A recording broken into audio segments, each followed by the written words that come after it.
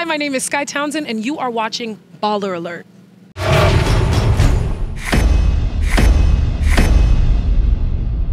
Period. Now, Skye, you've spoken about your father's impact in an interview last year with Distractify and his encouraging words. Now that you're solidifying yourself in your career, making your own lane, has there been discussions at some point sharing the screen with him at one point?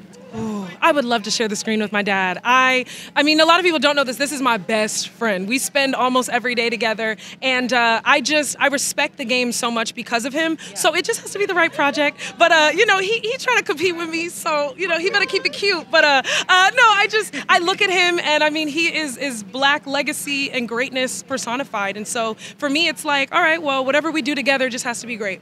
Does he watch a Black Lady sketch show, and what are some of his thoughts? He watches with me, and he's always giving me the real, okay?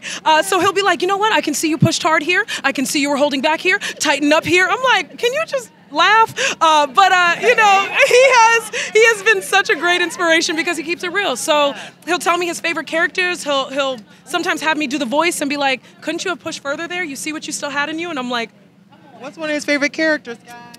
He loves Marquita from the bank. She has like this sideways jaw, so he loves her. Marquita and Amarion's wife. Oh, yeah, LaDonna. Yeah, LaDonna Deladio. Yeah, I love yeah, he loves her and her big lips. Yeah.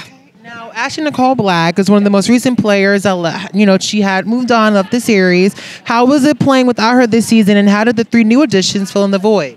Well, Ashley, you know, the greatest part about her was she's so witty, but she's a silent killer. Like, she always has a punchline that you have to listen for. So I would catch a lot of her humor and be like, that was really witty. So I do miss that a lot. However, the new girls came in guns blazing and realized this is a really big opportunity and they didn't want to play with it. And so for me, it was really like, you know, I'm not the big sister. I guess I'm the little sister that's been here, you know, before them. But I just wanted to help them with any questions they had because this is a really big production. This is HBO, so we are really, there's a lot on the line. And so they came in willing to learn and willing to kind of observe the formula and then jump right in. So I just think they're all really special and all really different. I mean, all of them can sing, like sang. Tamara was on The Voice. And just all of them, like I said, are open-minded, so they're willing to take risks. And that pays off because you take risks and then you discover new things. And they're all talented. They're on the carpet in their colors. I'm in my black, but they look good. Yeah.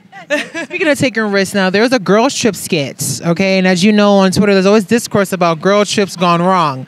So what is one do and one don't that you would say that people should follow if they're going on a girls trip? Oh, I like this. This is a good... You better be a journalist. I know that's right. Yeah. You asking me questions I ain't been asked before and stuff. No, a do for a girl's trip, flexibility. You might have I'm a Virgo, I get it. You want to plan out the day from A to Z. If somebody changes their mind, I think being flexible and being spontaneous is important for a girl's trip. Also, being able to spot when you with a dangerous man, because don't bring nobody back to the room. That's a don't. Yeah, that's scary. That's a don't.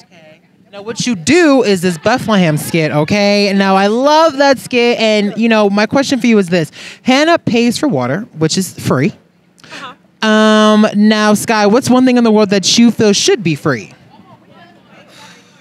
What in the deep?